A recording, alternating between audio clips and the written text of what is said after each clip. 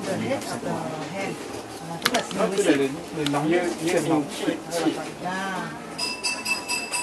nóng là dương chuyển để đặt cái tay ấm để làm ấm tức là dùng cái năng lượng ấm của bàn tay để truyền vào nó sẽ nhẹ lúc nào đau quá Chi in Japanese, chi in Chinese. Energy, universal energy, life energy. cái chữ đây là chữ khí khi là chữ khí. Why we can live? Why we are living? Chúng ta sống là nhờ Why? cái thận với gan nó gần giống nhau thôi, gần. Why we are moving? Tại sao We can move. Why we can move? Why we can live? Thầy cho ấm đó. Why? Because Energy. We accept constantly the life energy. Đó chính là cái khái niệm về khí. Ki, chi, energy. Đấy là nuôi sự sống. Khí nó nuôi sự sống mình. Tại sao mình đang hoạt động? Tại sao mình có thể sống? Vì nhờ khí. So, Khí nó chính là năng lượng. and the chi constantly to the hand. So, use Và bàn tay của mình có rất nhiều hơi ấm. Đó chính là khí. Đó chính là một cái đường dẫn khí. Mình đặt vào đây. But if somebody hands is cold, so Oh, it's not okay. Not heat. Chi, heat. Khí chứ không phải là cái hơi ấm á. Khí. Nó là cái khí á. Ở trên cái lòng bàn tay là cái nơi mà để chuyển khí rất là tốt. Một đầu kim mạch. Let's try. Just do just like this. Yes. Ví dụ mình đặt tay như này thì mình sẽ cảm thấy cái năng lượng khí. Thử cho Don't you feel something? khi mình đặt tới gần lại mình có thấy sự khác gì khác không? Khi đặt lại gần nó sẽ khác. Nếu nó cảm giác mình tốt. Don't you think? Yeah, it's more warmer. Yeah. It's heat. Người giống như khí So, rơi người let's use heat không khí. like this. If you have pain, nhiều người nó cứ xoa. we do not need. Đâu tại vì xoa là nhiệt thôi. Đây là khí, đang nói về khí. Truy khí. Còn xoa là mình tạo nhiệt. Khí là mình dùng cái khí của đấy thì mình Feel yourself.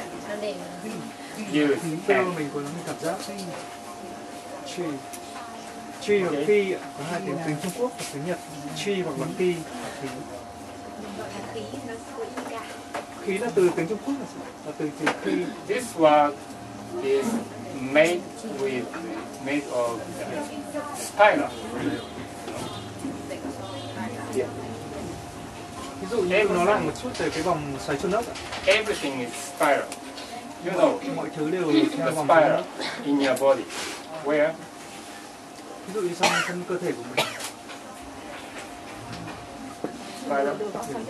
đều có xoáy chuông ốc đấy. Trong tất cả cơ thể của mình.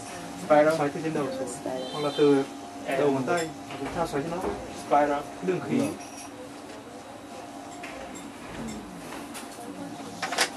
ngón tay nhặt đúng không? Này cái như lên cái cháu nhỉ? Cháu có tay cháu thấy.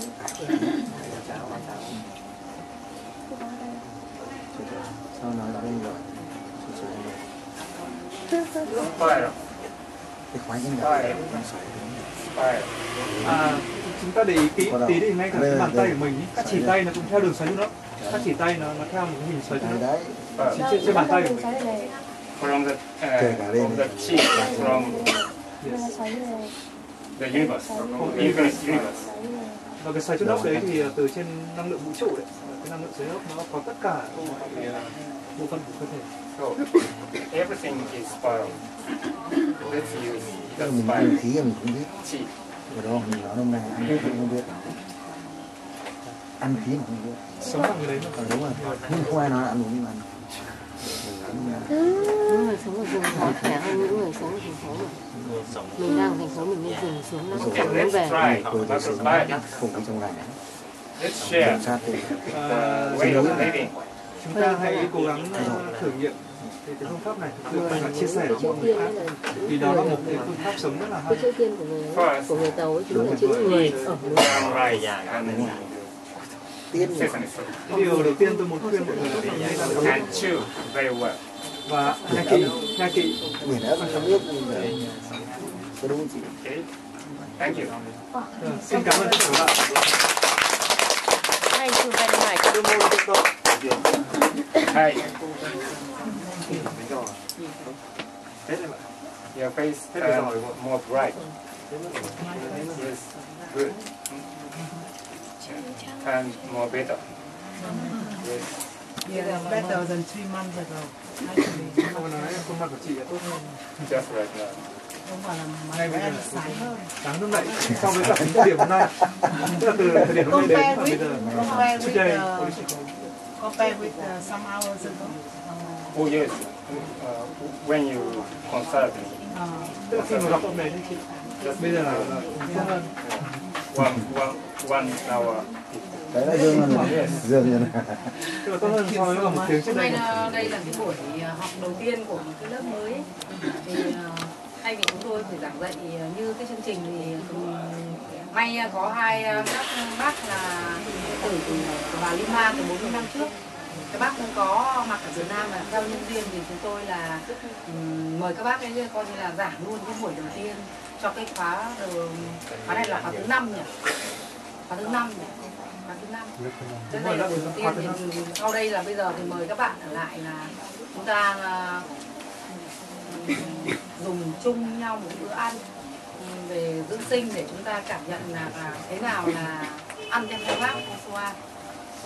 Bây giờ mời mọi người giãn ra và lấy cái ni lông kia giãn. Let's start with dinner.